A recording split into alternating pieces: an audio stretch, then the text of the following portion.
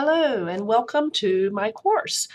My name is Monty Beasley and I am your professor for this Forsyth Tech course that you're signed into. So hold on tight. We're going to go on a little journey here to learn a little bit about me. So who am I? I am a credible instructor for this course because I went first time around at traditional age. I went to UNC Chapel Hill and then I got married and worked out in a couple of different places. As an adult, I went back to UNC Greensboro and completed both my bachelor's and my master's degree in communication studies. I'm also experienced, again, when I mentioned that I worked in a couple of different industries. For about a decade, I was in the nonprofit industry, and then later I owned and managed my own retail stores. They were Hallmark stores. With the nonprofit, I worked for Group Homes for Forsyth, who had about 7 homes, and they helped adults with developmental disabilities. So that was a fascinating job, and I've learned a lot through all these different work experiences. So this slide shows that I do have some teaching experience as well.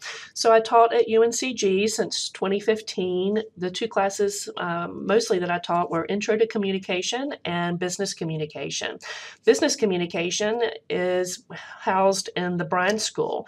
So if you are transferring over to UNCG, I'm still there full-time and would love to connect with you there as well. Here at Forsyth Tech and at Guilford Tech, I have taught since 2017 and have taught the Intro to Communication class as well as public speaking for both of those community colleges. So you can see here that I've written down my teaching philosophy. So I'll leave you a couple of minutes here to read this, but basically I do love communication. Public speaking was something I avoided like the plague, and over time I've gotten more comfortable speaking publicly and actually enjoy teaching. So I just want to share this with you guys. As well, I hope that I can open up possibilities for you, have you questioning things and thinking outside the box on different things, which is also thinking critically about them. I want you to be successful, so I want you to be my equal partner in this learning process.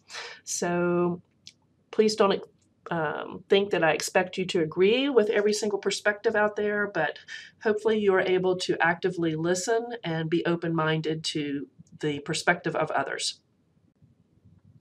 I have a whole bunch of different hobbies. I've scuba dived, I've rock climbed, I've glacier climbed, I love to camp and canoe and just anything outdoors. I live for the outdoors. I also love to travel. So here are some pictures on this slide of some of my travels. I've been to Zimbabwe, which is in Africa. That first picture there is Victoria Falls with the rainbow over it. It's absolutely spectacular. And got to play with the elephants from a distance, of course, and really enjoyed Africa, the animals and their natural habitat.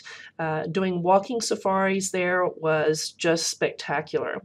And then as a family vacation, we went to Spain, and that picture on the far right is the Rock of Gibraltar. Also, here locally in the States, I've been to California a couple of times, and the picture in the middle there is a hot air balloon ride in Colorado, which was a lot of fun. And that guy in front of me is my brother-in-law. My sister's somewhere in there, but she's not in this picture. So lastly, but certainly not least, I have some great pals. The first picture there is of Ollie, short for Oliver. He's my Weimaraner. He's a big dog. Some small children actually call him a pony. He is the love of my life. I also have Bruce Maxwell. He is my partner and is pictured with me on the far right. That's at the Biltmore House Gardens. And again, I mentioned I love to hike and canoe and cycle, anything outdoors.